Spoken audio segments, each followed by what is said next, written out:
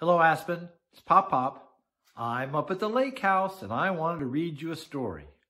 The story I have for you, I've been wanting to read to you for a long time. It is The Owl and the Pussycat. It's a very good story. The Owl and the Pussycat.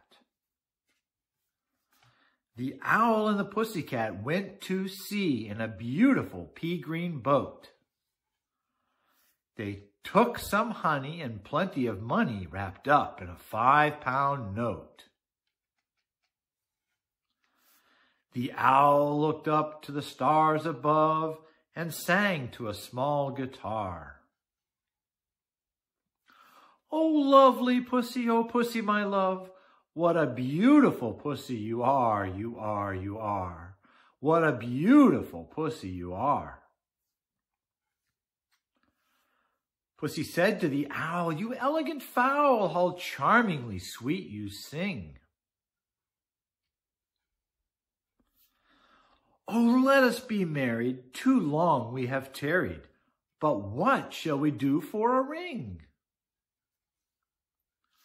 They sailed away for a year and a day to the land where the bong tree grows.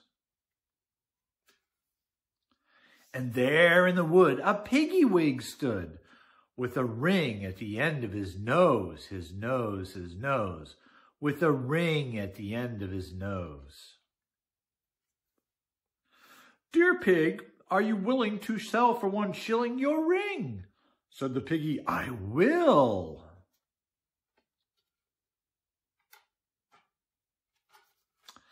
So they took it away and were married the next day by the turkey who lives on the hill. They dined on mince and slices of quince, which they ate with a runcible spoon.